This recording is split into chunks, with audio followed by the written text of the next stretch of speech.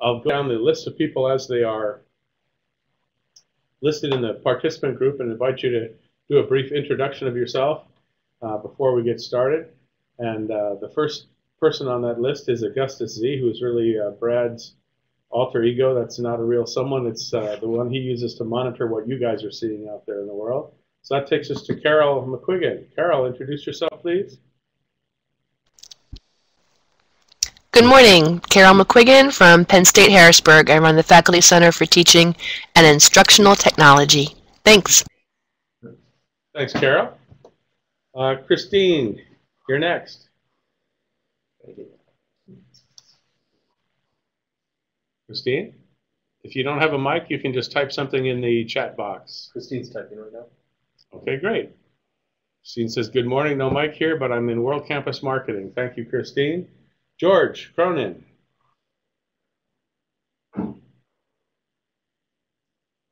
George says, good morning, no mic, PSU at Harrisburg, adjunct for the Criminal Justice Program. I guess that's Crim J. If not, you can correct me. Okay, good. Heather Harder.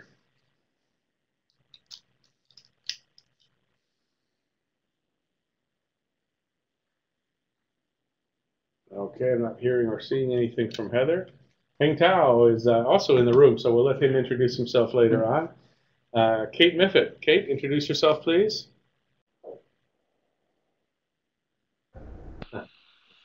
Heather Harder says she has a stubborn microphone.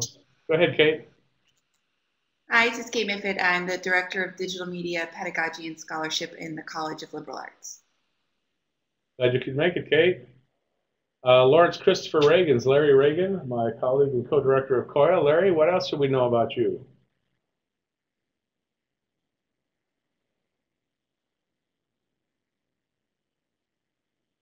All right, well, I'll mention that he may not be at his microphone right now.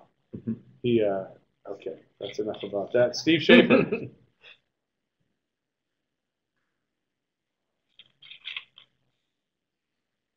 Steve Schaefer typed, hello, I'm from IST, and I've run CompSci 101 online for 7 years. Thank you.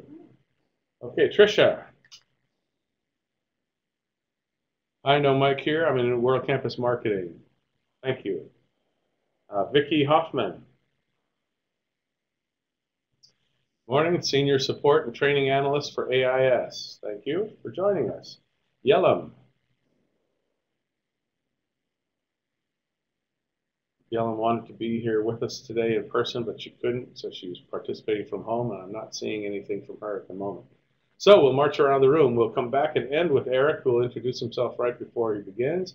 So Brad, why don't you introduce yourself?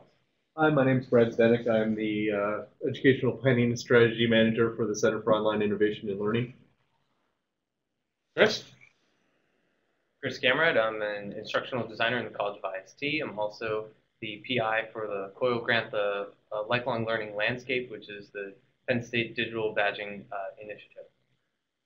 John. Hi, John Foster, CEO at NOCTI. We do technical certifications in about 110 different occupational areas. At Shope. At Shope, Fire Learning Assessment. Catherine. Catherine Augustine, Academic Advisor for College Education. Heng Tao.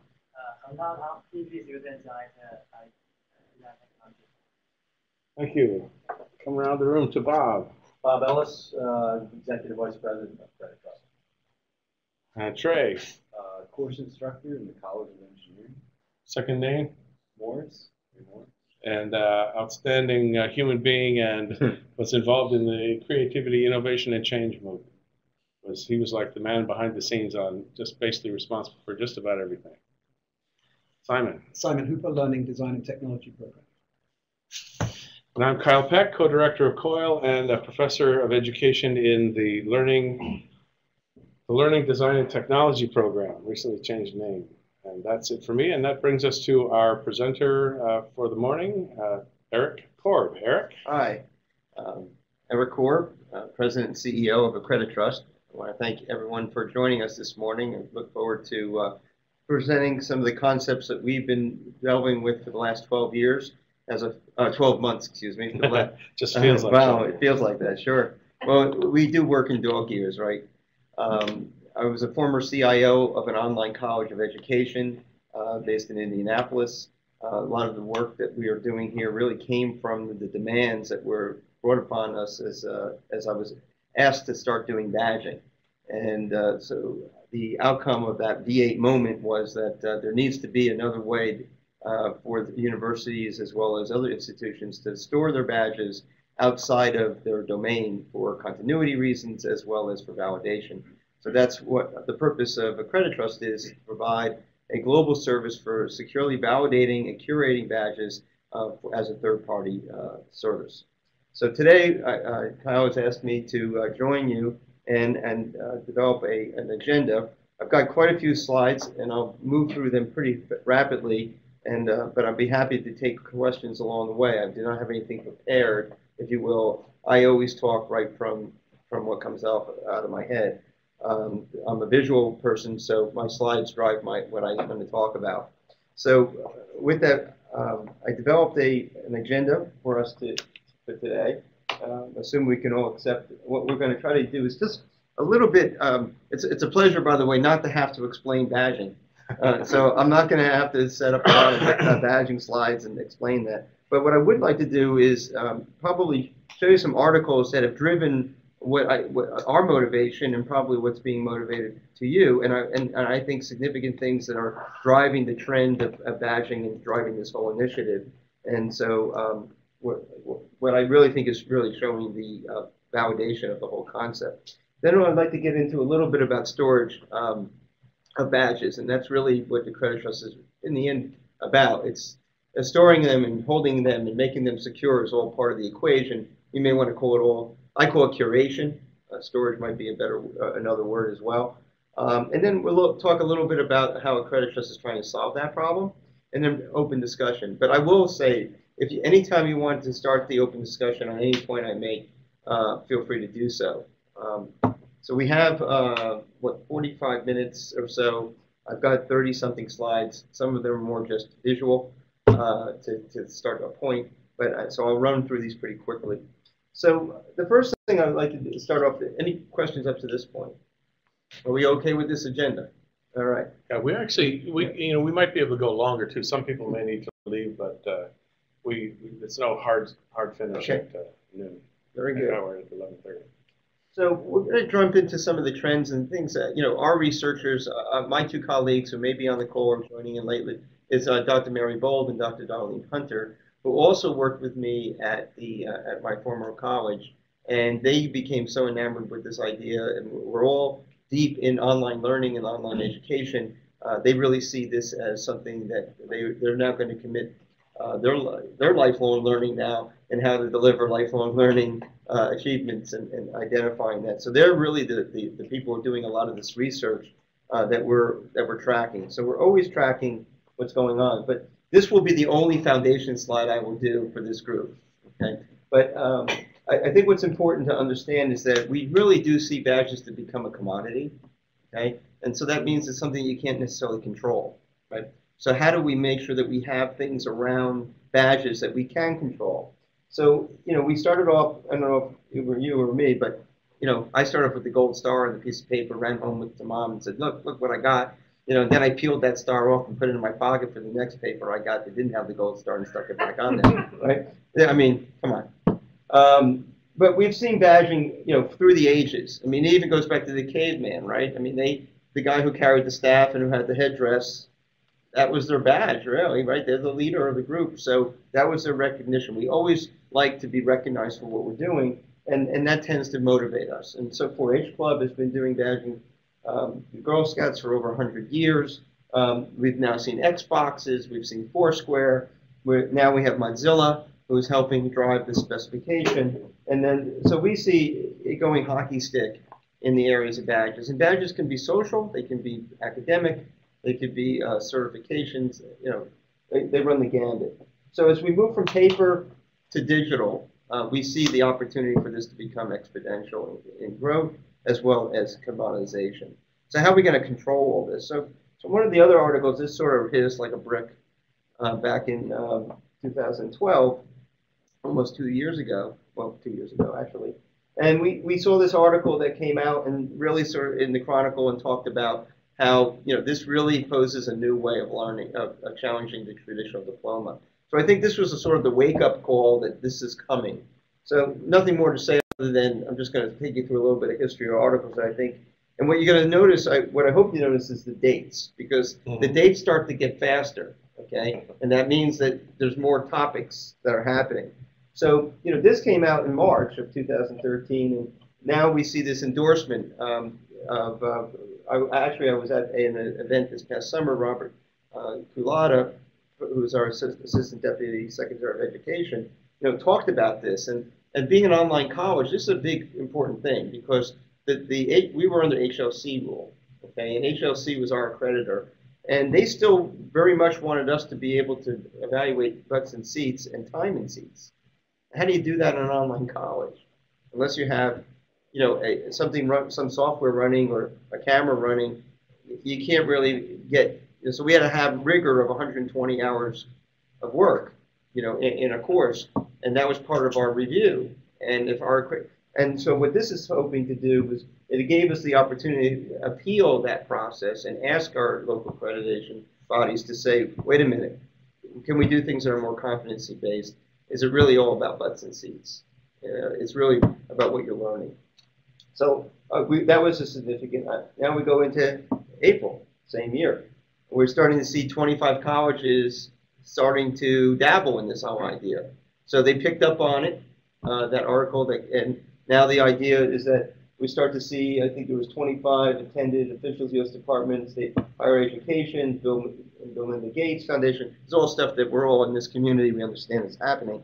But you can start to see the rapid fire of things starting to happen now. Now you're starting to see, last summer, it was announced, the idea of a competency-based transcript.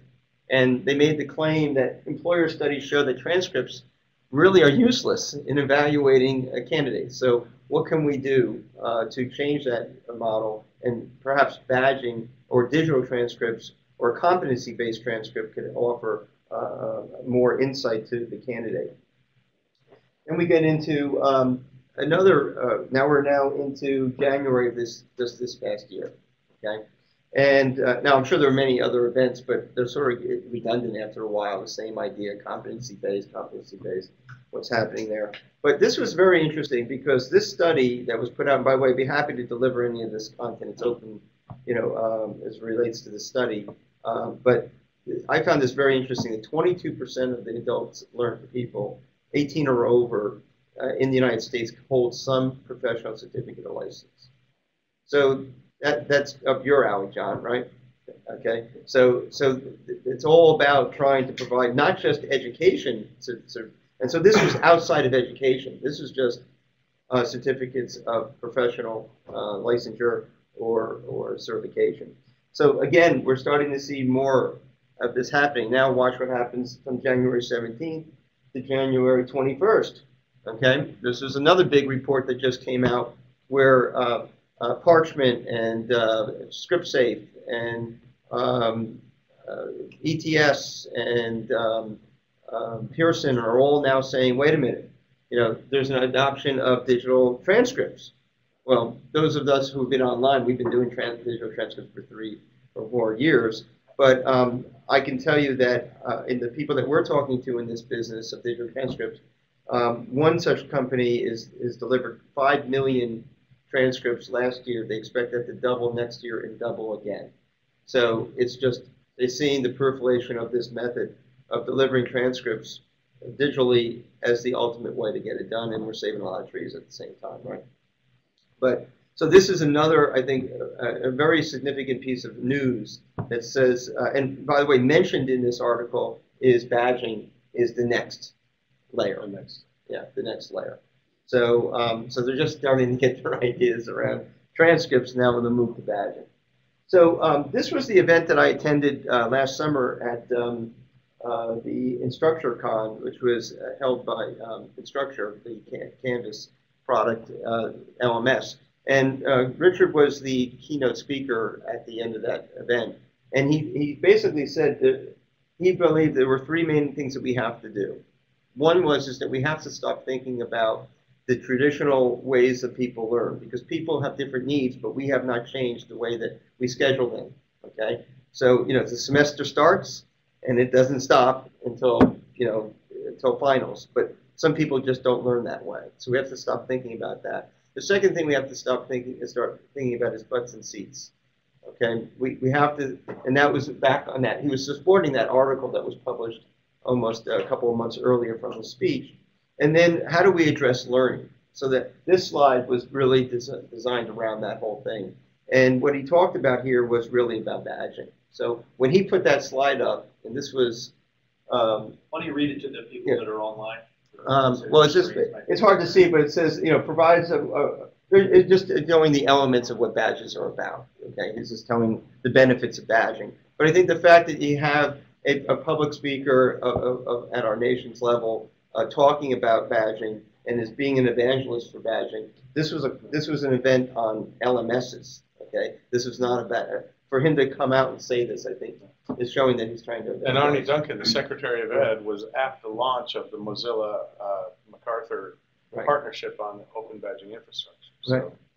So, so I'm going to bring in another factoid that I thought was just really, really interesting on the next slide. It really doesn't have much to do about what we're doing, except for the idea of online and then the correlation between online and badging and the digital certificates. And this was something that he mentioned in his speech. He says, the demand for higher education will outweigh our supply. By 2025, there'll be 263 million students worldwide. Okay, and so what he said was, and I'm quoting Richard, he said, we'd have to build 4 universities the size of UMass Amherst every week for the next 15 years to meet that demand. And he said, that's just not going to happen. If anything, we're seeing campuses shrink. Okay, so it's going to have to go online. There's no other place for it to be able to be delivered. So what he's saying is that we need to embrace this idea. We need to start to look at online learning. I think all of us are sort of bought into that idea, but this is a fact. And a lot of that growth is happening outside the United States. So if we want to participate in it, we better be online. So that sort of ends my little conversation about if we'd like to have more exchange about those facts and how we think that it really affects us. But I think these are things that Bob and myself and our team are looking at to say, where's the adoption? Where's the adoption? Are people starting to buy into this? How long do we have to continue to be evangelists? Are we hearing big players? I had an investment banker talk to me the other day and said to me, well, who cares about this stuff? And the first thing I said, well, the Secretary of Education, that stopped them. Okay, so being able to have them say those kinds of things, and be able to say people like McGraw-Hill, to be able to say Pearson, to be able to say those things, that's helping us provide legitimacy in what's going to happen. Do we want to have any conversation around that, or? I think we're with you on that. Okay. So what Kyle had asked me to address some of the ideas of storage, and so I'm going to get a little techie here. So as a CIO, I get to do that, but in my role of CIO. But what I'm going to talk about a little bit here is sort of the different ways that you can store badges, and just so you understand that when Accreditrust first started, our first product was to actually build a badging system for Canvas. That was my motivation because Darlene Hunter, who now works with us, had rolled into my office and said, Eric, we should be giving out badges. And just at that point, I'm like, well, wait a minute, where are we going to store these? Where are we going to do this? So you don't know, Canvas is a learning management system like Angel or Blackboard. Correct. Right. And it's an open source as well. And it's extensible because it allows me to use what's called LTI, which is a learning technology interface, to be able to extend its capability. So we felt it was necessary to really understand badging by becoming an issuer or providing issuing. And then what we really care about are the badges on the back end, which are the razor and the razor blades. Right? The blades are what we really care about. So by building that, we really learned a lot of the issues around badging, and that sort of became all of the research that we went into on how we developed our whole business model. And that's sort of what led me to Kyle, because Kyle's in the research. Okay? And we'll talk a little bit about that more. So the native application, so this is a native application situation. So I'm just going to define them. Blackboard has badging in it, but how do you get the badges out? Okay, so that's one of the problems. Okay, the Blackboard people may not want to hear this, but we flipped from one LMS to another. All right, so and that happens at colleges. I would imagine that you have more than one LMS here.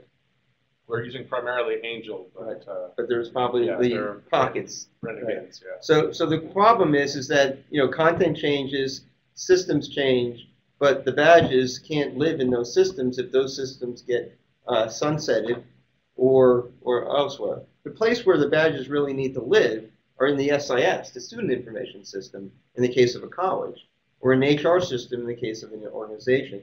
So the fact that Blackboard has badging is great, but how do you get it out of there? Okay, so this is what we call a walled garden. Okay, and there's a place for walled gardens, K through 12. We don't necessarily want students at that level unless they have permission by parents to have an email address that lets them own a backpack somewhere else. So this has its place. And if you're a smaller institution, maybe you only have one place that you're going to hold this data. But me, as a former CIO, I'm going, wait a minute, these things are locked up in that place, and how am I going to get them out? Okay, so this gets to sort of the idea of portability of badges, right? So how do I get them from one system to the next? Another storage capability is, for example, Purdue has their passport system.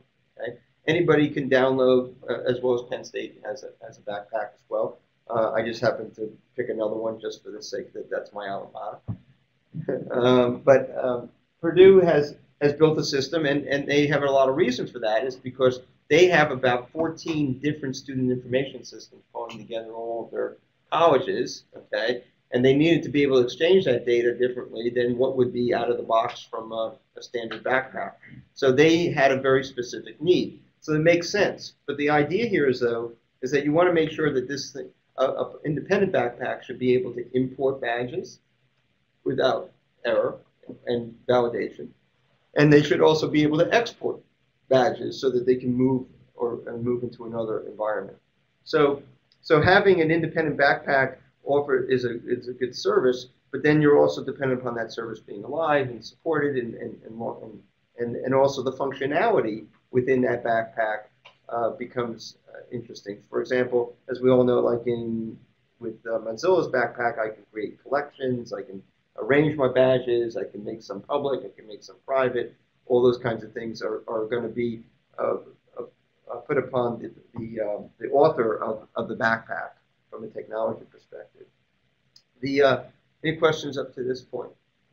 That leads me to the last method, which is really personal storage. I mean, you can download badges. In this case, what you're seeing here is a badge that I've actually exported out of a backpack, and it's a PNG file. Okay, so that's the standard format. And in this particular case, this one actually has a QR code on it. That QR code actually, if you scan it, actually I can do it with my phone. Scan that, it will actually take you to the landing page or the criteria page of that badge. Okay, we're also this is something we're experimenting with, is trying to put serialization into the badges so that it's owned by a person. Matter of fact, we actually are thinking about putting a person's picture of them inside of the badge as metadata, okay, as a gift, as a glyph, so that they cannot be counterfeited. So those are the kinds of things that we're looking at.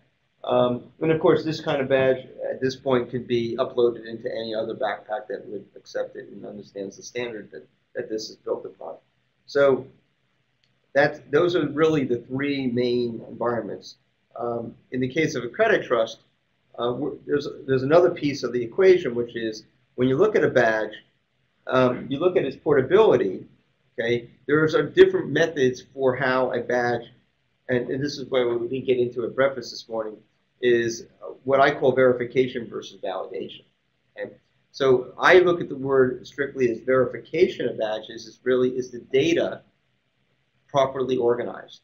It doesn't mean it's real. It just means that it's machine readable. Okay, so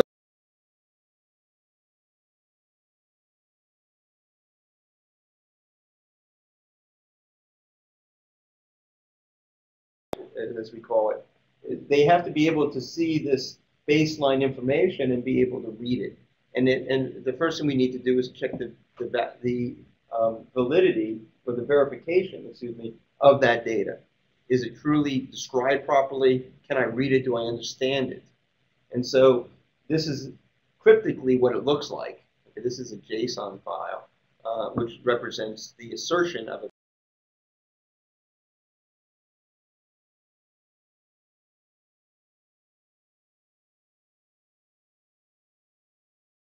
is whether how an encryption of the person who was issued. In the case of Mozilla, it's an email address. I would challenge that email addresses are not probably the best way to validate someone's identity. And so we are looking at ways of changing that method. And the second thing is that it links to an image, okay? And so if that image link is broken, the badge now can't be validated.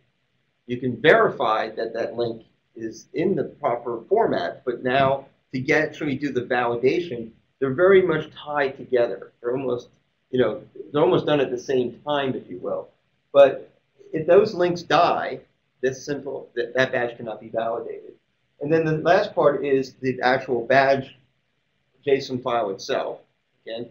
And then lastly is, how is that badge being validated? So there are two methodologies for validating a badge, for verifying the badge itself, of its integrity. And that's either what's called a hosted badge or a signed badge. And again, these are very, very tightly coupled concepts, okay, between each other. Verification and validation often get blurred because they're almost done simultaneously, okay? I can't do one without the other, right? Because the data's got to be laid out right for be verified, but in order to validate, then I have to understand how to interpret it.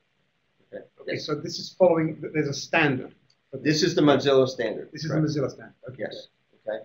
So, so the challenge here. Let me just define what a hosted badge is. A hosted badge is simply a badge that is sitting on a server somewhere. Okay.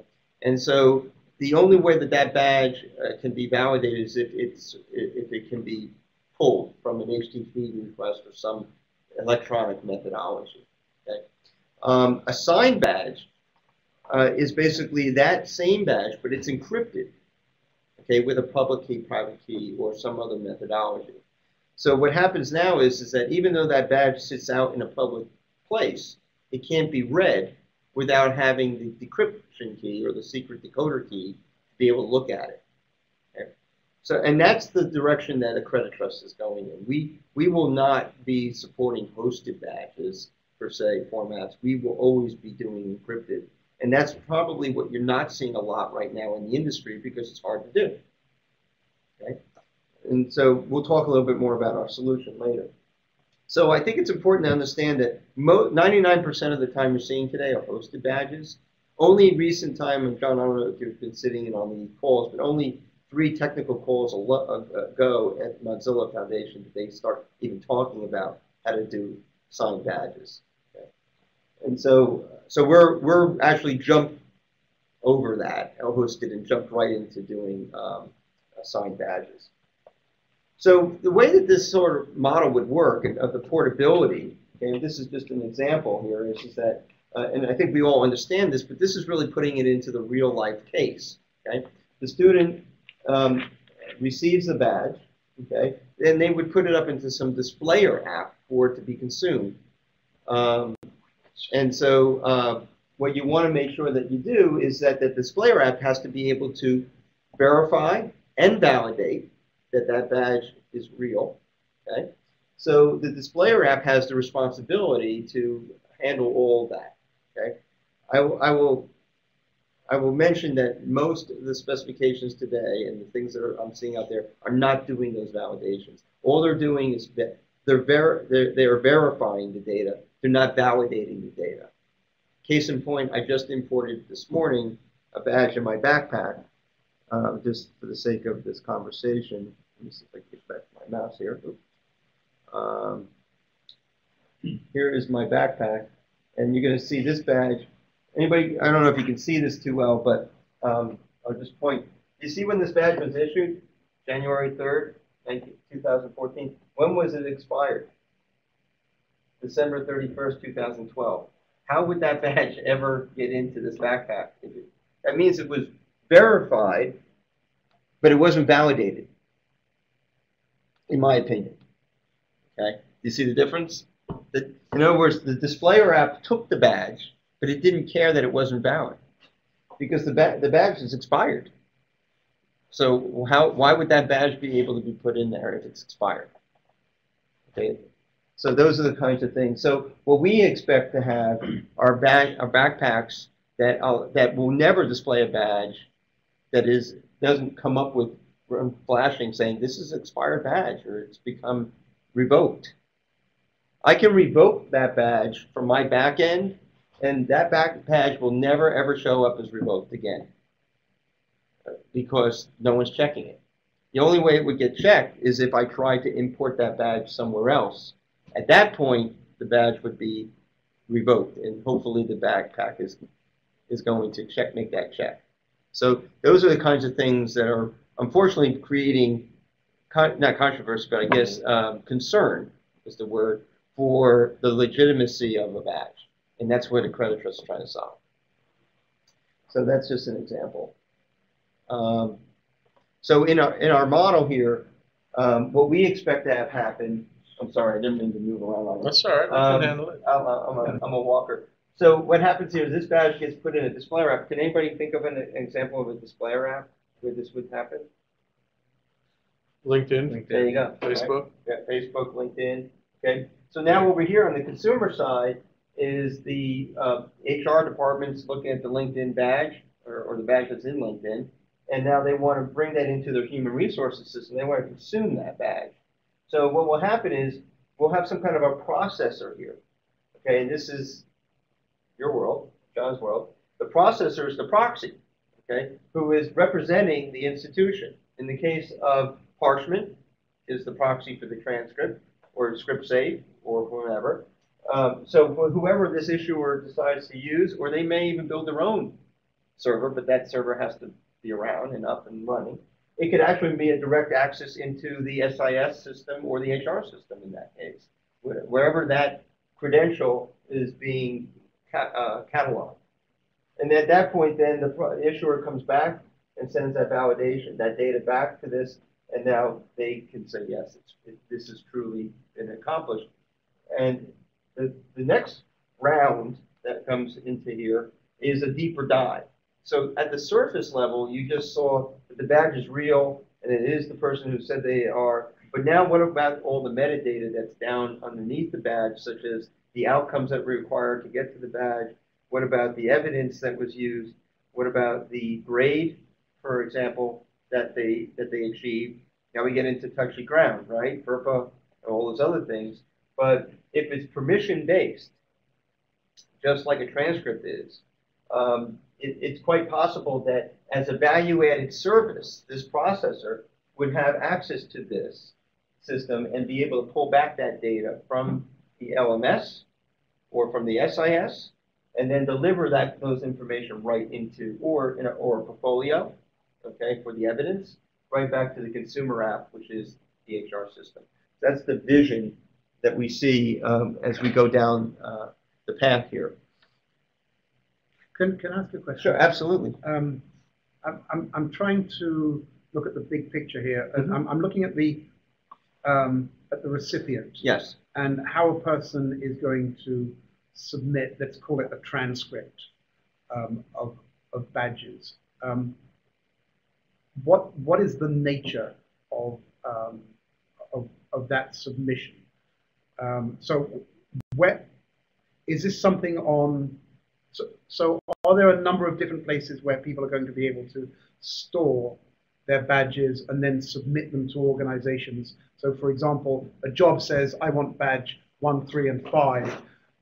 That then looks at the application, searches automatically for them and says, yes, this person meets the criteria, move on to the next step. Exactly. You've depicted it perfectly. It's a similar method of if you were applying for a job, you go on to that job portal of that hiring institution, you start pulling in your resume, You start putting your address, your phone number, all that stuff.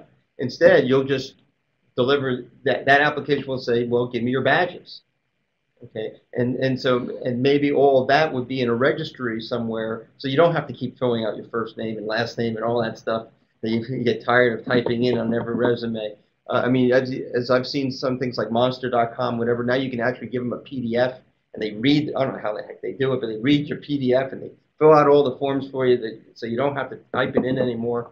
So that is what I call a consumer app.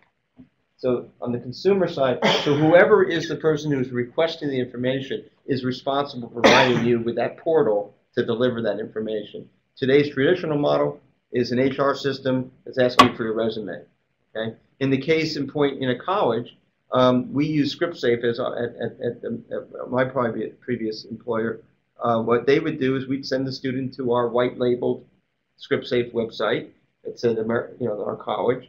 And then the person would log in, they would identify themselves, we would get a verification request to us that says, is that student really that student? And then they would then pay $28, okay, to ship that sealed transcript through the ScriptSafe network, and it would land, and if that other institution receiving the transcript was part of the ScriptSafe network, they could send it to them digitally, as opposed to sending them a sealed envelope, which is the way we used to do it, okay, and had to be sealed, can never be opened until it got to its destination. So that's what we see going on, and that's why what you saw in in our previous section when we talked about now all of a sudden they're starting to say digital transcripts are the way to go, and the next piece is badging. So I envision that people like ScriptSafe will have a product called BadgeScript, which will be a transcript of badges, which will just be a collection of badges that you selected and given them authorization to deliver for you as a prompting. The difference here is that your badges can come from a number of different places, right? Whereas a transcript is from one institution, one transcript. And you paid that $28 to every one that they wanted to see. Right.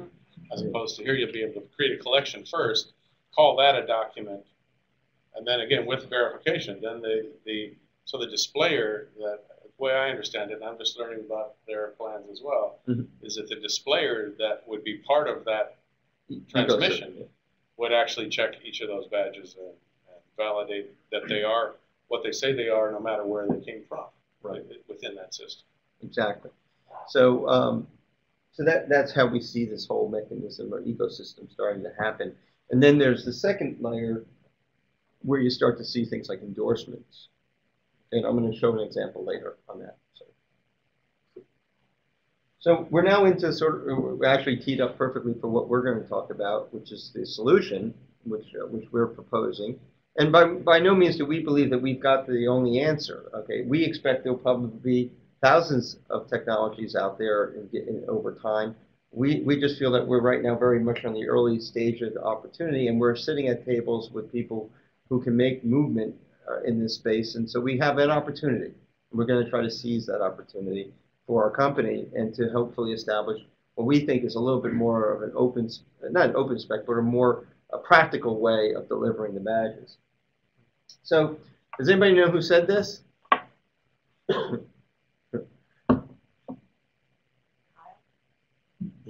Yeah. So yeah, that was by Kyle. So this is what gave me my aha moment. As a matter of fact, and this became really this is pasted all over our office. Okay, this statement, because this is what we're really trying to become, and it made so much sense when I read it. And this was a back and forth between, I think, Jonathan Finkelstein at Credly and you and a few other on a user group on Google about the whole idea. And some people were saying, why would anybody build their own backpack? And then another person was saying, well, Jonathan was coming in like, well, they go up and they go down, and there's what they call pop-ups, which are like events that just happen for a period of time, and then the institution as well as the event goes away, right? So where's that thing going to get stored? And then somewhere down the bottom of this, you chime in with this big long dissertation. But this is what we gleaned, and I said, I spent, by the way, I did not contact Kyle for almost 8 months from the time I read this, because I wanted to make sure I could prove it to him that I built it before I actually came to him. But was quite happy to see that I think it totally makes sense, and everybody that we talk to also agrees with you. When I first heard about badges, I kind of assumed that was part of what the Mozilla infrastructure would do. It would be a repository.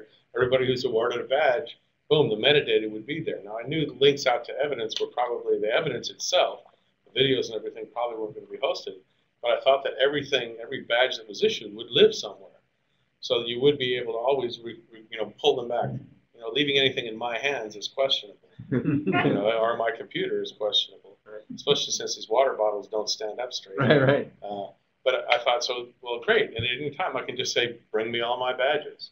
And but that wasn't happening. So that's kind of what led to that. Is like, well, gee, if this is really going to be important and change the way people learn and describe learning, then and it's a big national, international movement. Shouldn't there be a?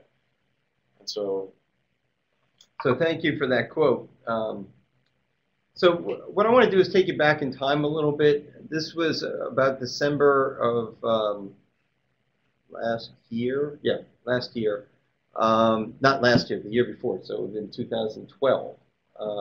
When Darlene had come to me and said, Eric, I'm using Credly to issue badges. And this is a great thing, and we should be doing this. This is me as the CIO of an online college. I'm like going, wait a minute, stop. What are you doing? We're an accredited institution. We need to have a badge policy. We need to understand what the badges are. What's our integrity? What are the outcomes? And of course my counterpart, Dr. Bold, the dean of our college, who is also a partner at Accreditrust now. I immediately had a phone call to her, and actually she started laying out all these things on this page. I'm like, okay, Korb, we got to get college buy-in. We need academic integrity. How do we avoid badge inflation? So all the things that a dean, immediately wakes up and says, wait a minute, hold the presses. So part of our another arm of our company is a whole consulting arm that's working with colleges to help them develop, or any institution, these basic things. We believe that you shouldn't really get into badging until you get a badge policy. So I get criticized a lot. I always use the word badging is not a game, okay? And we really need to think about what we call serious badgers, if you will. And I get criticized for using that because, listen, the social badges are just important to that brownie who got that badge on her sash as it is to the academic who issues the badge to someone who graduated class. But what we're looking at are things that become actual equity for someone in the professional world. But certainly we want to see social badging continue, but I don't know how much participation we will have in that space, although we believe the integrity should be there and they should not be forged just like any other badge. So we hope that they still accept our method. So these are the things that we often ask a college, most of our work right now has been with higher ed and high schools. And they look at us like we're crazy. They go, well, we just want to issue badges. Like, we just want to kick the tires is basically what they're saying. We're like, well, you're really not sure you really want to do this. And then they go away mad, okay? But I'd rather them go away mad and then have them come back later and understand that this is, if we're going to be a steward in this industry of badging, we have to hold that standard. And we're trying to force this, unfortunately, on maybe too early on some of our tire kickers. But it's very important, and John, this will be for you too. You really got to sit there with those people and decide all about this, because badge inflation will end up just like grade inflation. Everybody passes the course. So, any questions about these? Yeah, real quick, from the web, we had a question from Steven's paper about the verification, validation of the badge, asking, couldn't it be handled kind of like Bitcoin is through blockchain public database? Yeah, so we actually thought about delivering our technology on a Bitcoin. That was one of the first platforms. Yeah. So yes, the answer is yes. A Bitcoin protocol, which most people don't realize it's a protocol. It's not just a currency. So and originally I thought of badges as coins, and that's why I investigated that. But the model fell down quite quickly when you could find out that if you don't have enough miners in your world of Bitcoin, you can get denial of service attacks on and we could lose control of our own badges. And then the tariff, to be able to get them back and into our miners are people who mine coins in Bitcoin. So we'd have to build a very, very big minefield of our own in order to control the badges. And by the way, there's a czar who's in part of the whole Bitcoin who can decide what the tariff is on those coins. So if they wanted to, they could actually make the transaction fee higher than what the actual badge is worth at some point. And we did not want to be in a position where we could not control the value of a coin. So, but you're dead on with the concept, but from a technology and a control perspective, we felt it would be difficult to walk into Penn State and say, we're putting your badges on the Bitcoin chain. Yes. So that might be proven wrong over time as the confidence of that network works. But we really didn't want to get a Napster event going on as Bitcoin is sort of like a Napster environment. Other questions? Trey has a question. Yeah, Sure. so I teach a class this semester, and we use exclusively badges to be grades, and I'm not familiar with the Penn State policy on badging, so I guess what would be... There isn't one. No, okay. But Right. so you're flying under the radar right now. Right. So you're still giving grades and transcripts. I mean, your grades have been going transcripts. Sure. Right. Well, that happens. So one of the things that happens is competency-based learning models tend to follow with badging. And I run a course too, and I give badges, but it ends up as a grade. It ends up, as you said, everybody who gets all the badges gets an A in the course because they've managed everything. Heng Tao was one of our students who was in that class last year, and the class is running now. But the badge doesn't say it kind of does now. Say it's a Penn State badge. I'm going to use the Penn State badging system this time. Yep. The badge is Heng Tower and said this is issued by Dr. Kyle Peck, a professor at Penn State, rather than by Penn State University. And ultimately, I think the university will probably relatively soon, have a policy and how badges get approved. But they do for certificates and new programs and new courses. Even to get a course on the books has to go through an approval process.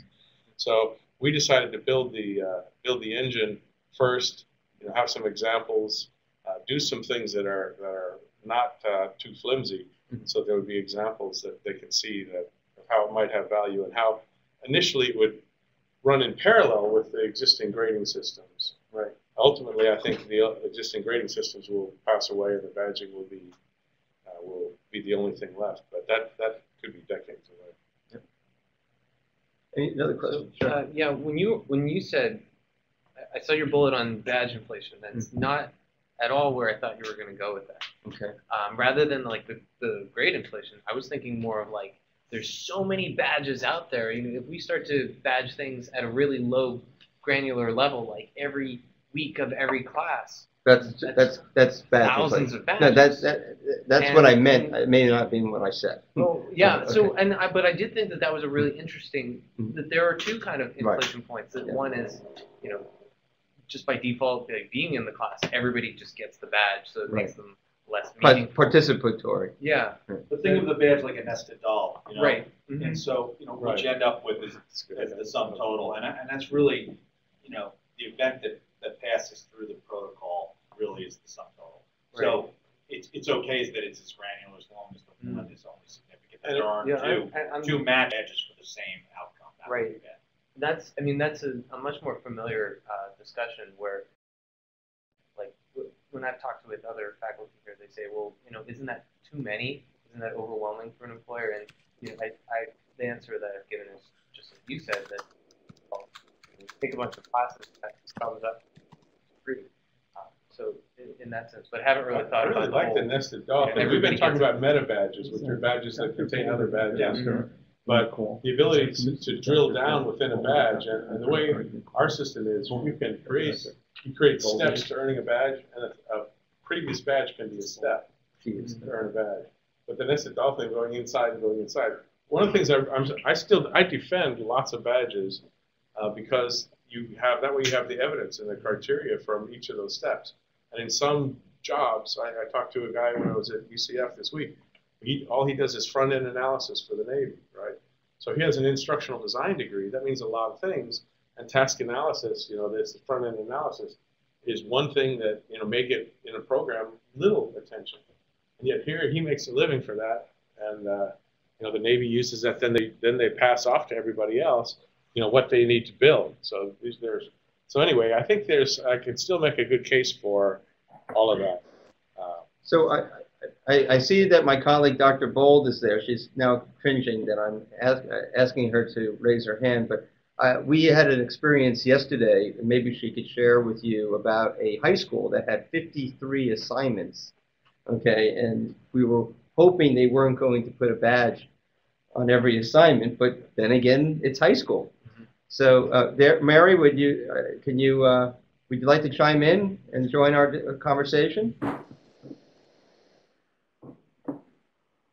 We hear you, yes. Mary? Maybe she's trying to get her mic. I heard. She may have stepped away too. I don't know if she's there. But well, if she comes in, we'll let her. While we're waiting, we do have a question from another one of the COIL directors. Larry Reagan has a question. Larry, you live? Yes. Can you hear me? Okay. Perfectly. Great. Terrific. Perfect. Thank you. Very interesting conversations, and as you may have figured out, Kyle's got a lot of us at Penn State interested in the idea of badging. I run a leadership institute in the summer here, and sort of at the last moment last summer, we put badging on with the help of Chris and Kyle. I badged the program, and I was not expecting too much, frankly. Sometimes our participants do all of the assignments, sometimes they don't. However, this time, once I put the badging onto the course assignments, I saw this immediate increase in activity. It stunned me. And when we gathered together in State College, I asked them, why was that? And they say, well, we wanted the badge. So they clearly valued that badge. It really had no other authority or validation behind it.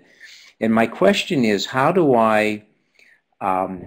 So we went through each of the items or the assignments in the particular course, but I think sometimes I got too granular, and at some points they were too broad. Finding that sort of sweet spot, do you have any sense of the criteria, like this class you're talking about, this high school class having 56 assignments and badging every one of them? How do we as badge creators, how do we decide which piece of this is worthy?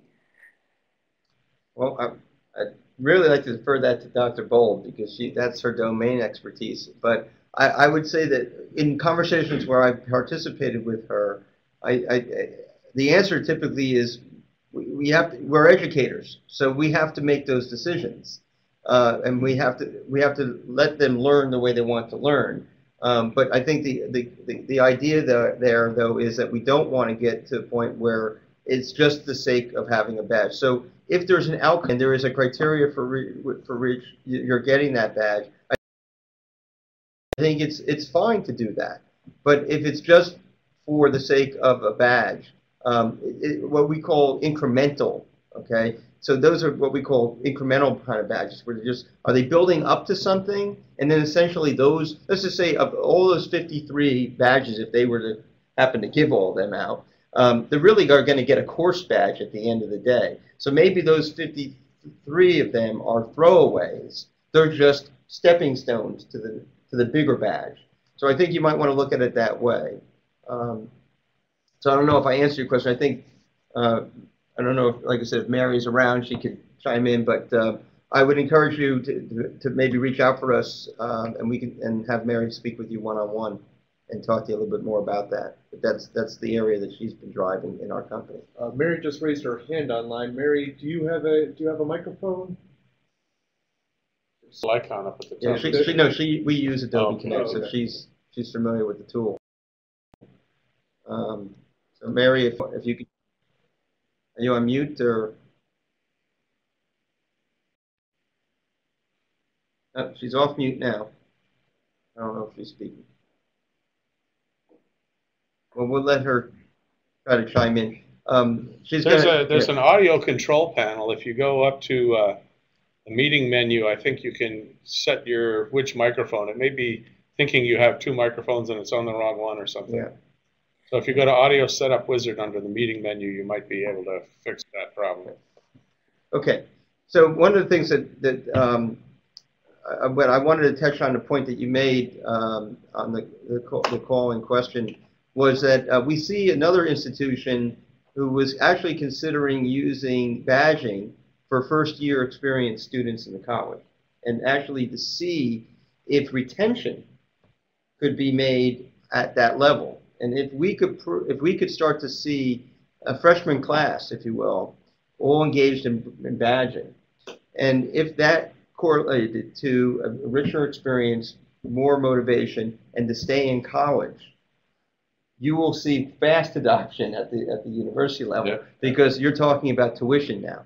Okay, so if we can keep them engaged, here's Mary. My system is being resistant. Sorry, Eric's point is well made. Oh, thanks, Mary. Anyway, thank you, Mary. We've all been there, Mary. Yeah, and Mary is an expert in this system, Right. so I swear she is doing everything she can to get it going. She's very technical. What I was going to say is that if we could get a college or a department or program to look at freshman, first-year experience student, and look at that, and then be able to go back into the bursar's office and say, how many of these guys re-signed this term, and how are we starting to see an uptick? You'll see a tremendous adoption of badging, and I think we would love to see that happen at an academic level. Yes. I think that's what we're doing right now. It's a freshman seminar class. Okay. Engineering, we're trying to track is their. Mary just jumped out of her seat. Yeah, I was like, we're trying to teach them skills that engineers should know and don't get to know so much later in their careers. So we're trying to make sure that they don't drop out. Is the big thing and go to IST or another college.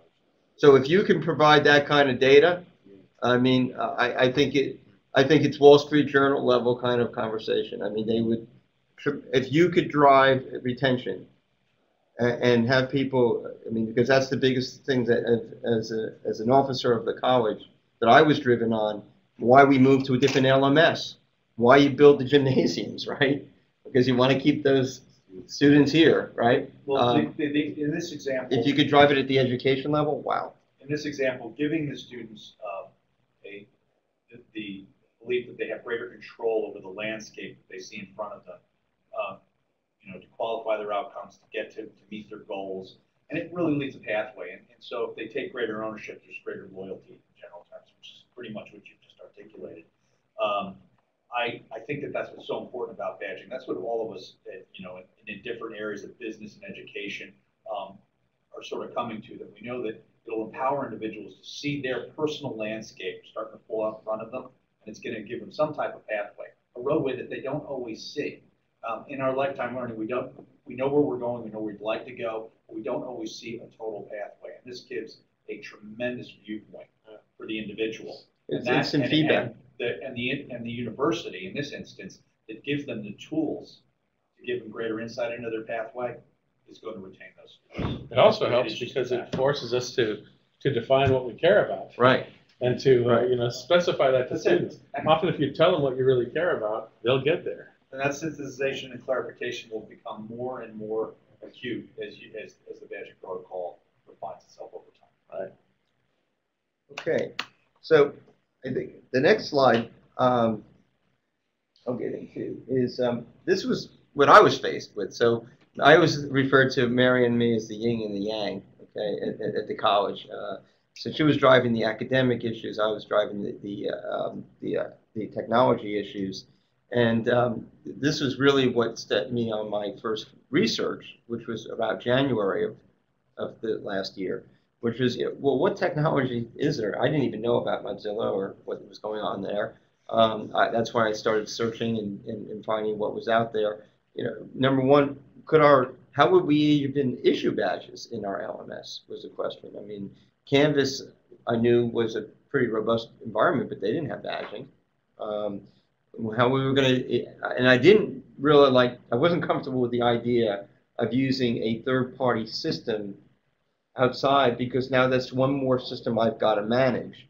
And I also have to provide access and authentication when you can go on a third-party badging system and just say who you say you are, and now all of a sudden you're now a representative of the institution without any authority, got me very nervous. Okay, so you know, so it didn't meet my litmus test for selecting a third-party vendor that didn't let me provide the authentication of the people who are going to be issuing badges. Okay, so I would raise that level of consciousness to any of the people who are thinking about creating third-party badging systems. The second piece was, you know, how I was going to manage it. Right? Do I have people involved in it? Nobody even understood it. You know, I was still trying to get my arms around it. You know, and where am I going to store this in my SIS? Okay, we were using Campus View. There's only places for grades. There's no places for badges. You know, so how am I going to hold on to this data? And then, of course, the FERPA concerns, which I didn't know whether there were or were not, but it certainly was an issue. And continuity. And this is really, you know, where I feel it was a big value proposition for Accreditrust in the end of the day. And then the whole idea of forgery. Okay. There's some questions I see coming. So okay, I'm just going to keep on going. So these were the things that I was starting to look at, and so the research found that this was after about 3 months of work, you know, of me playing and by the way, at my college, I was the first CIO of the college. I had a staff of 4 representing over 4,000, you know, matriculating students. So I had to do all my own research. I had to do all my own coding. I had to do a lot of my own sort of heavy lifting. So I could only do this at a certain pace. So as much as I put a thwart on it, I had to stop it until we could figure it out. So we found that Canvas actually was extensible enough, or I could build on top of the LTI integration, and with their API, which was very rich, be able to issue badges through our own developed application. So I commissioned out of my own pocket a development of a third-party badging system to run inside of Canvas. And that's what's known as BadgeSafe for Canvas today. And that was the razor that we built. Okay, but then I knew that I could build on a standard. So I built the system to build open badges using their specification. I knew I could build some code to actually make Canvas issue a badge when they reached a certain outcome. But the problem still existed was, where am I going to store these darn things? Okay, so the big question mark was, where's the third-party storage? Where's the retrieval? Where's the endorsement? Where's the validation? And that's when I came across Kyle's quote, and he said it doesn't exist. Okay, and that's when I got the V8 moment. Like, okay, so let's go build it.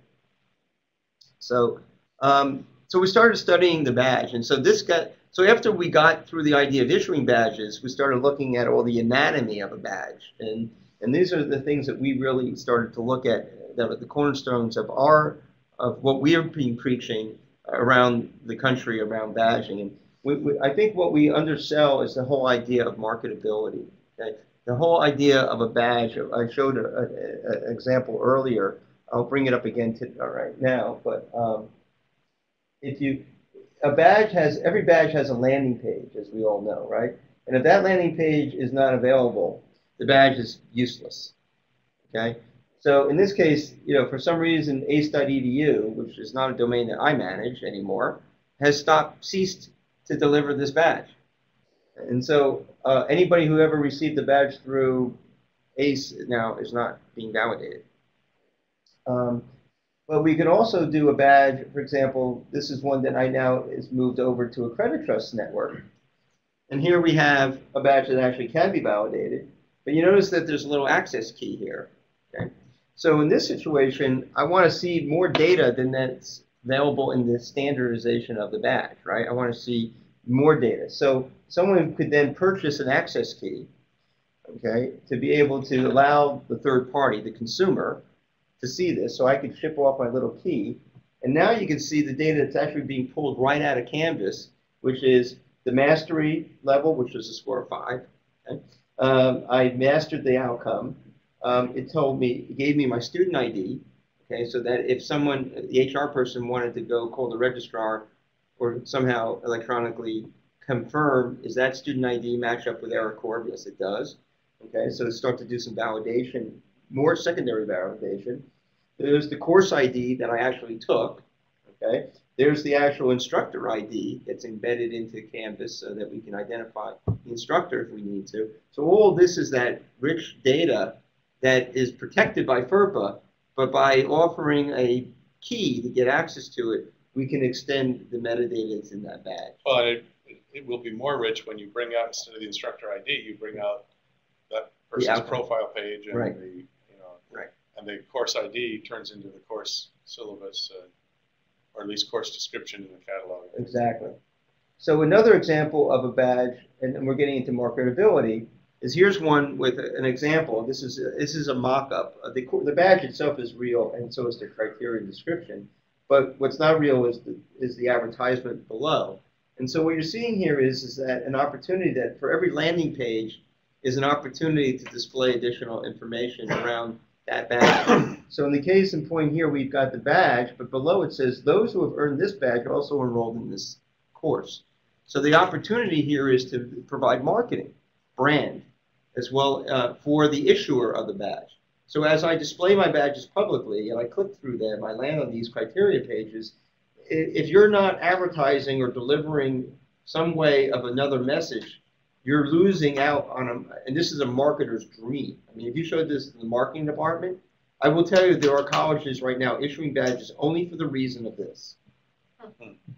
Okay, they want to issue MOOCs as advertisements, as getting a sample of our courseware. They give you a badge, and then you land here, and they hopefully capture you. Take our online course at. Right. Okay. So every student becomes an advertiser for you. Okay. So back to the slide. So what's important here that we learn quickly is the things on the right, which are what we call what's linked to the badge. That's the core definition. Is that the only thing that's really in there is the ID, the recipient, and when it's issued. All the rest are reference URLs. And if those URLs go down or are not available, the badge becomes valueless. So how do we provide a service that allows that to happen? So we see that from a technological point of view, and also at a social level, the challenges to adoption is we need to involve trust. Okay? The only way you're going to get trust is to make sure that there's availability and there's validation, not verification, validation.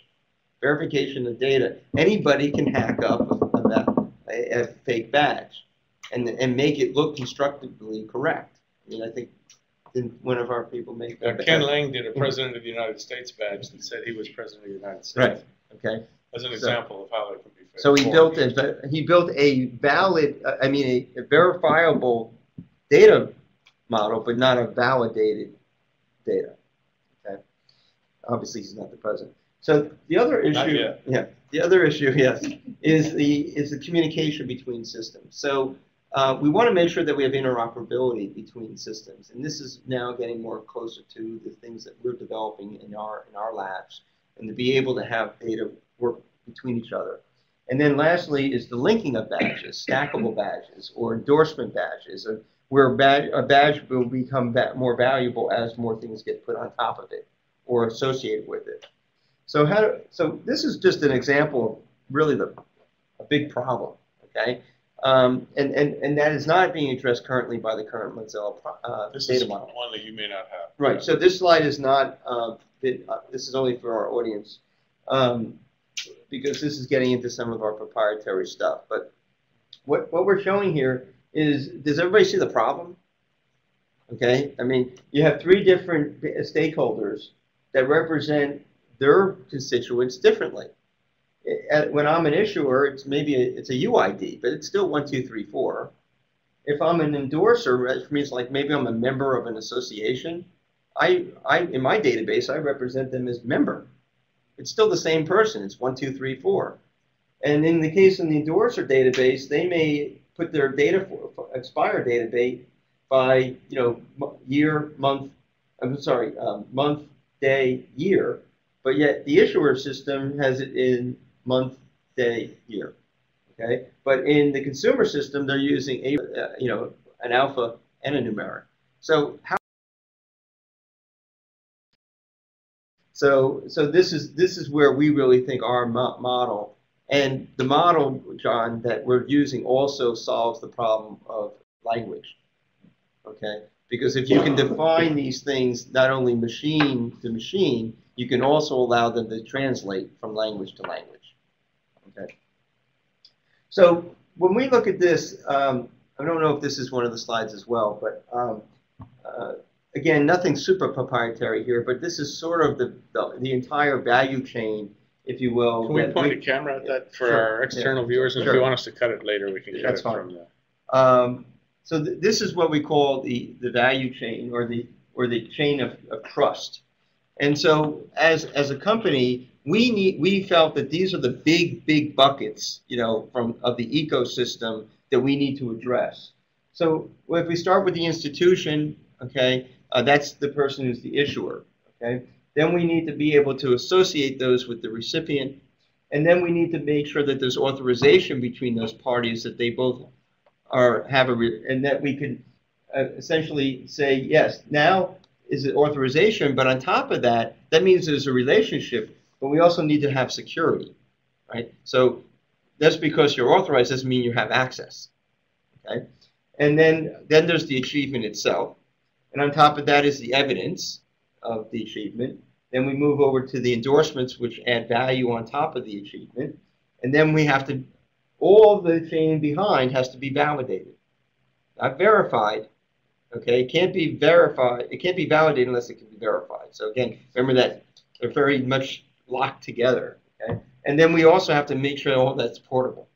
How do we move from system to system to system? So these are the boxes that we are. Some of them we are deep in. Some of them we are not. We don't expect to be an institution, but we want to influence the institution on understanding this chain of trust that has to happen.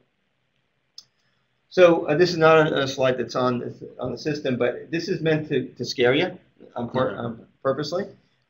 What do you need to do to get this to happen? Okay, this is the CTO in me.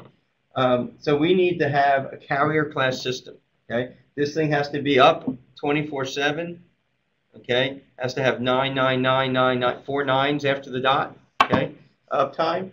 It has to be able to be driven by a glossary. Okay, we need to have validation. We need to have public key infrastructures. We need to be able to provide portfolio, facilitate third-party endorsements, all these things. So John, don't develop it. We're doing it. Okay, so this is what we believe is the value proposition we're bringing to the table. So our unique selling proposition, and we're just moving on to the next slide, is we want to provide a centralized repository that can be verified even if the issuing system or service organization cease to respond. And this is essentially what I believe is the answer to what Kyle was saying in his question. Okay? And so if we deliver on this promise, we believe we're bringing the value to the industry. Secondly is what's the value? So the value is it has to be unprecedented convenience. It has to be as if it doesn't even there. It's just like you go into a credit card and you swipe your card. Okay, you don't really care how that transaction happens. You just want to make sure that your card is valid and no one's, and then they're also protecting you in case someone stole it, right? But you want to make sure that that transaction happens because at that point of sale, you want to buy that good.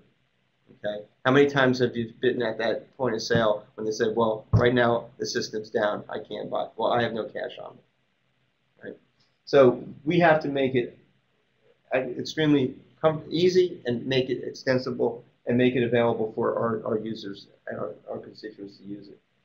So how we plan to do that is we're going to build an API, okay, that is simple to implement. It's going to be based on standards. We're calling our product badge safe.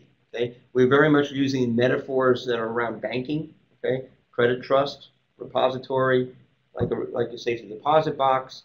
So we're setting up our company as very much under the standards of what you would consider. You trust us with your money. You trust us with your badges like you would trust us with your money. We were built on top of a transactional system that's based on payment gateway. so that we will be able to handle millions of transactions when they occur. And we're building that model so that we can extend this into other areas besides just education, because education will have its own set of specs, and other industries will have their others. But we still want to make sure that they can communicate with each other.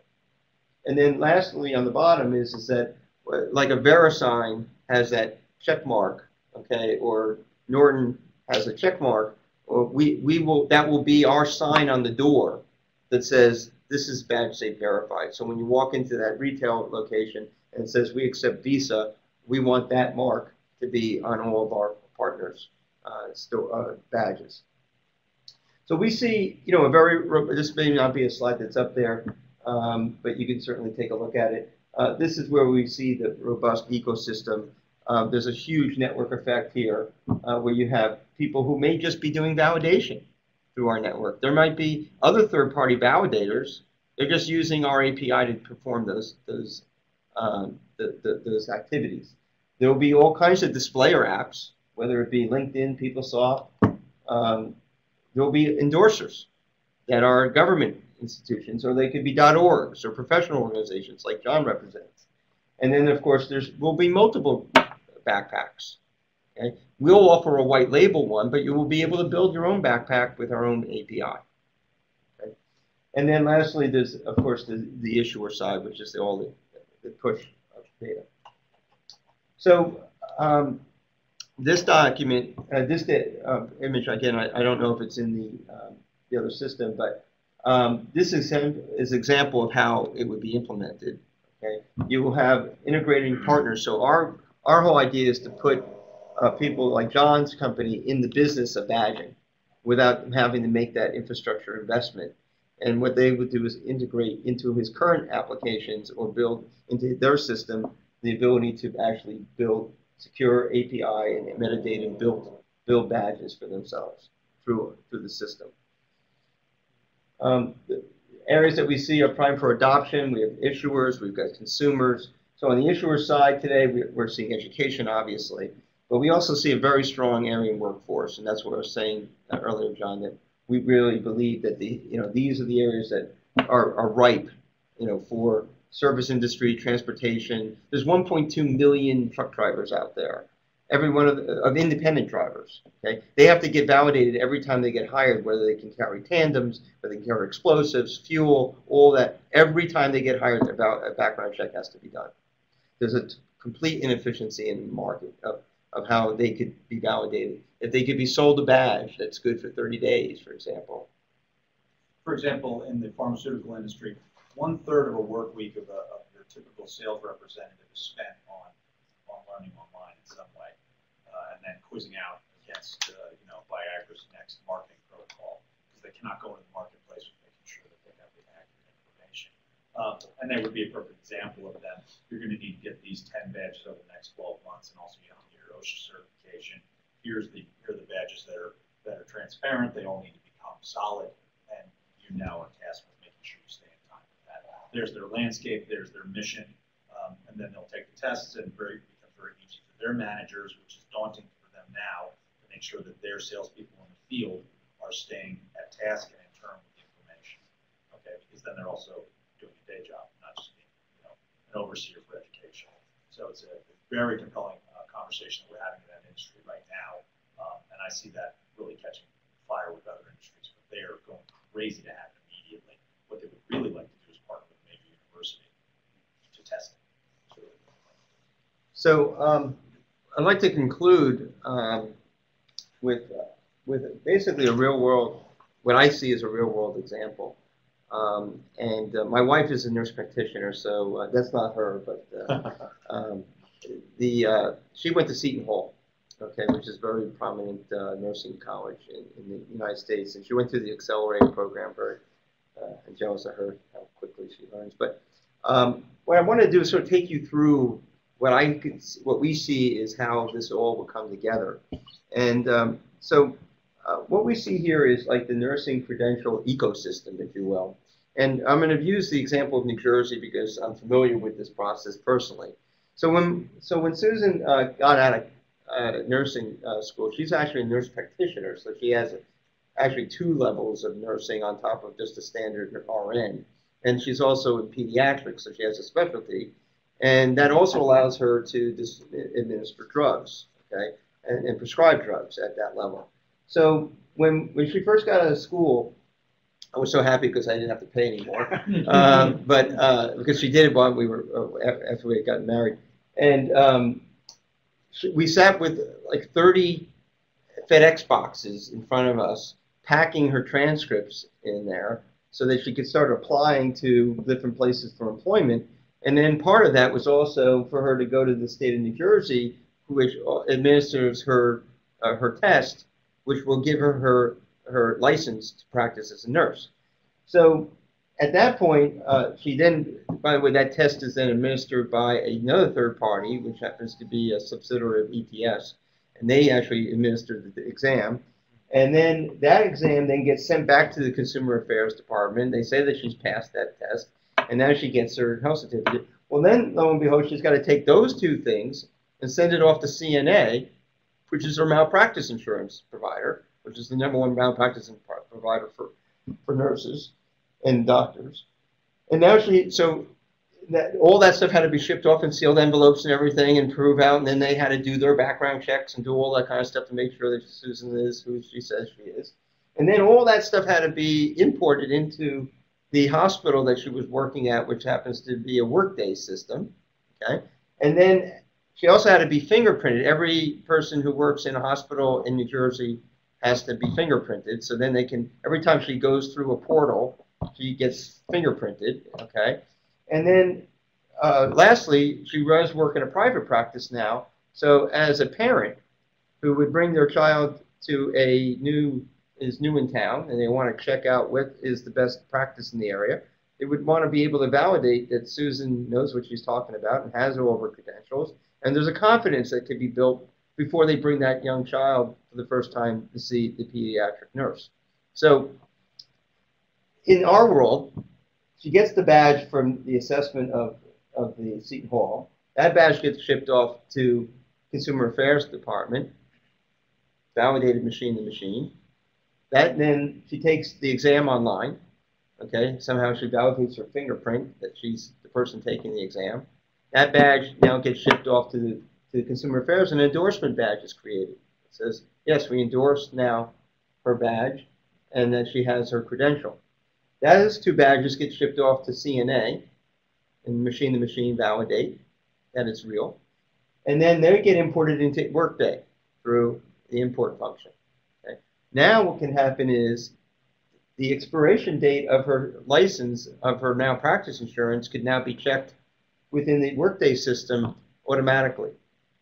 Okay? In addition, if Susan were to go out and not have her continuing ed credits that she has to continue to do, the New Jersey could say, wait a minute, you're 2 months away from, you better get those credits, as well as the HR department might send her an email saying, guess what, Susan, in 2 weeks, if you don't get these credits, you're out of here.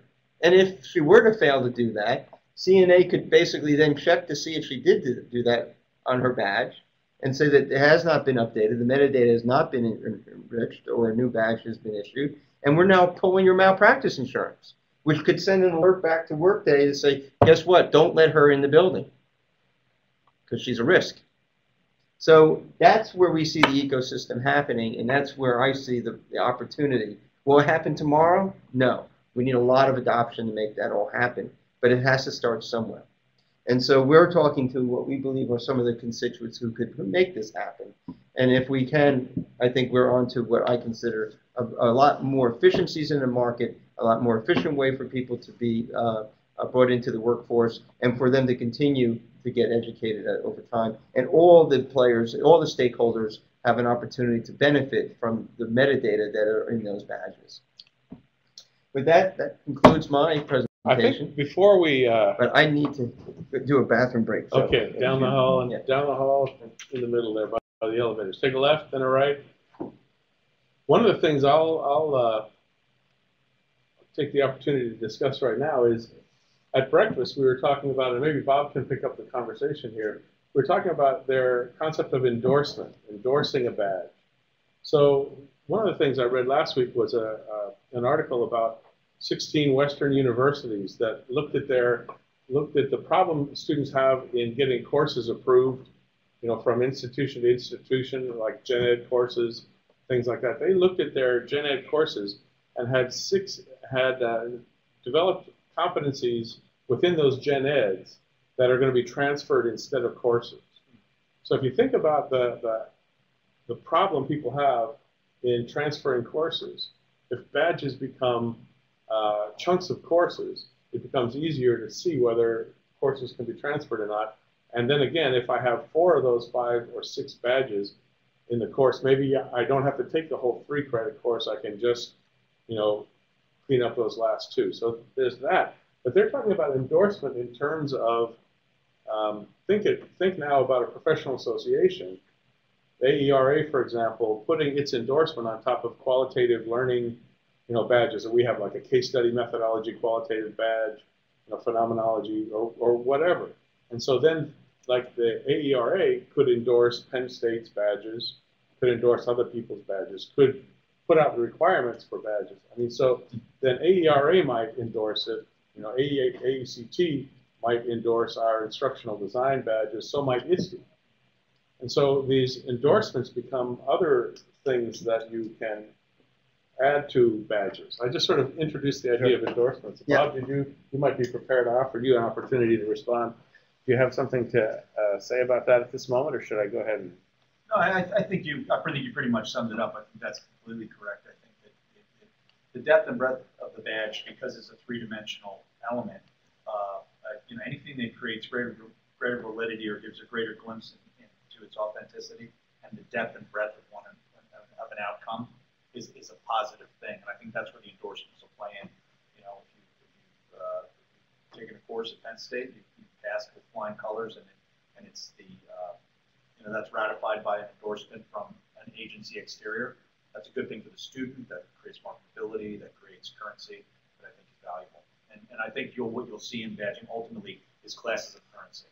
I think there'll be some that will have certain badges will have inherently more value than others. It certainly won't level the playing field. Right. Well, there's certainly already an inherent in our current existing model, right? I mean, we believe. I had this conversation with a HR person at a Christmas party, and I said, if I gave you a student who had 50 badges and showed the evidence right out of college that they could do the job versus a Harvard grad with the same degree, who would you hire?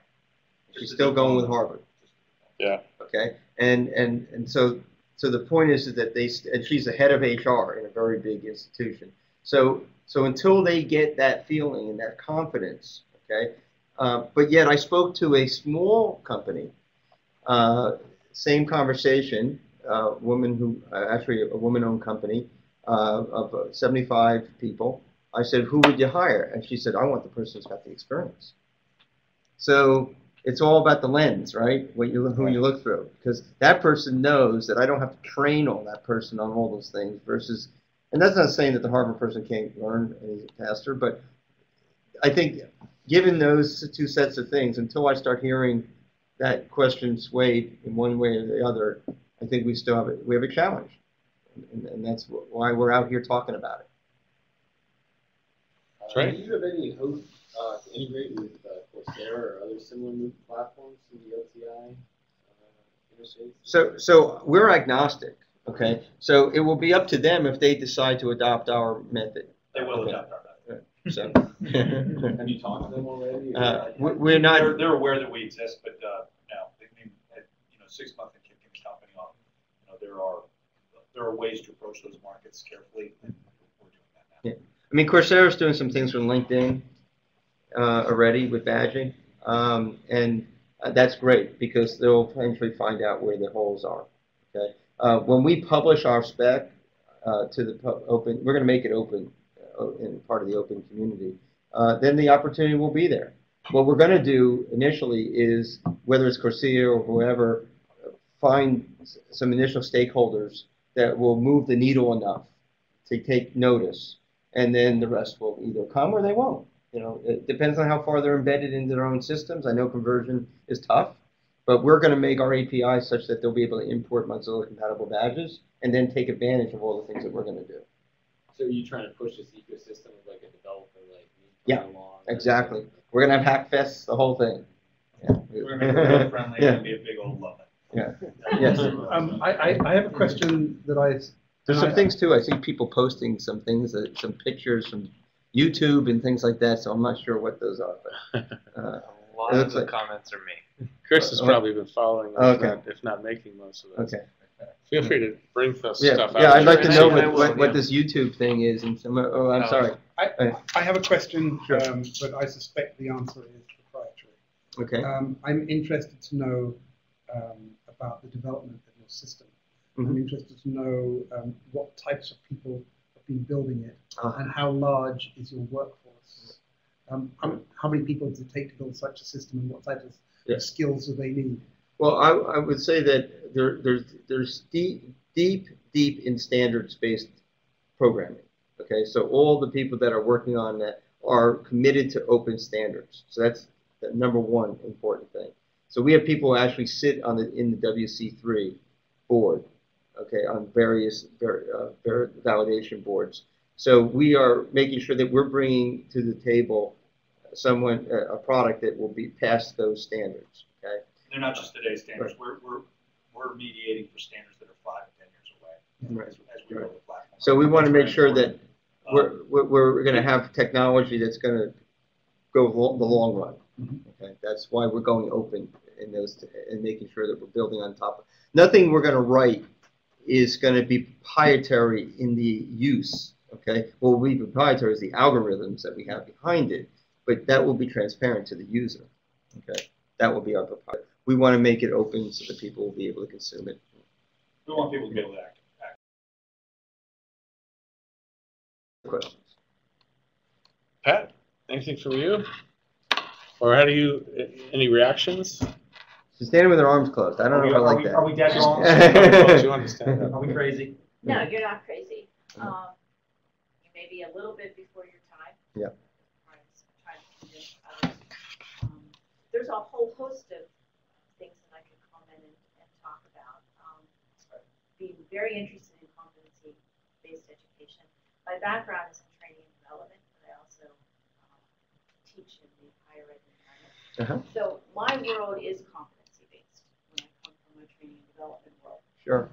Here's one of the things I've discovered recently. We don't have a common definition of competence and competencies, particularly in higher ed. What I bring with me from my old background is somewhat differently perceived than what happens here. So we have some challenges at that very basic level. And we need systems to be able to scale what we do. We've got a tremendous amount of folks out there who have prior learning in their background. Not work experience, but learning. Things that are not credential, and we need systems built to be able to do that. And I can rattle off a whole host of places that we're just waiting to figure out how we can do this. It doesn't align well with the 3-credit course system. It's in chunks and pieces. And so when our military folks want to come into higher ed, and I'm saying that on a global level, not in Penn State, but to any higher ed, they bring a tremendous amount of knowledge that's credentialed in their world, and the currency isn't the same because we're still in the credit currency, and they can't bring it in. And so that's not only frustrating for them, it's frustrating for us. So there's a whole host of things we can talk about there. But yeah, I've got a lot of questions for you. Sure. About how this works and what you're doing. Here's one right now. When will this system be ready? Let's assume right now I think it's great. I want to try it. We want to use it. You can currently use it and test it for free in the LMS at campus, and it's available to produce badges currently. For a more robust, by April, the backbone will be ready to plug in, and we'll have some form of a badge management system or badge production system, but it's really only a test environment. We're not going to be in the business of actually generating the badges. We're going to leave that up to the institutions to create how they see fit. but there'll be something that people can use to test in. As you said, we're very early in the market as we come up the adoption curve, so we're going to help people stimulate that. So, you know, by the summertime, we're full blown. We're ready to help. And we can help now. I mean, we can test now, but we can help completely. We can switch on for an enterprise-wide client like J&J, for example, by the summer. So what clients are? I wouldn't be at liberty to discuss any client relationships at this stage. Yeah. So they're big stakeholders. So we're at that early stage, right? All NDA. All of them who are realizing the same problem, right? Yeah. They're all saying we see the promise, so we're going to put a stake in the ground. I mean, you just saw Pearson talk about it. They're doing badging now. You're seeing, and they've come out with whatever. It's still, you can sign up and wait for it to show up yet. Okay. You're seeing people dabble in it, so it's starting to take notice. So, you know, we're aligning our troops. People are making alignments. We're participating in an event next 2 weeks in San Francisco, which is a whole event where the Secretary of Education will be there. Bill Clinton is expected to be there, where it's all about badging. And so I will be in attendance. Are you coming? Yeah. Yeah, he'll be there. So, I mean, anybody who's in badging is going to be there. So we're going to hopefully hear more of this move along. And that's... I didn't know Bill Clinton. Your military education I heard it might be has come up twice now with very significant enterprise. Thank you, Simon. Customers wanting to integrate some of the great people who come out of that, and they have no ability to translate, as you said. And certainly, I mean, you've got these great young people who have come out that have a significant amount of training in intellectual property right there. But how do you convert it into something that's digestible so that they can enter the system? We're probably going to need to wrap the broadcast up and head on. But thank you. I'd like to thank Eric and Bob for joining us today and for the pioneering work you're doing in a field that I think is really important. Thank you. Thank you very much. Thanks for the opportunity to share. And thanks to everybody out there online too. We'll get a recording edited and posted after a bit. So stay tuned for that on the COIL website.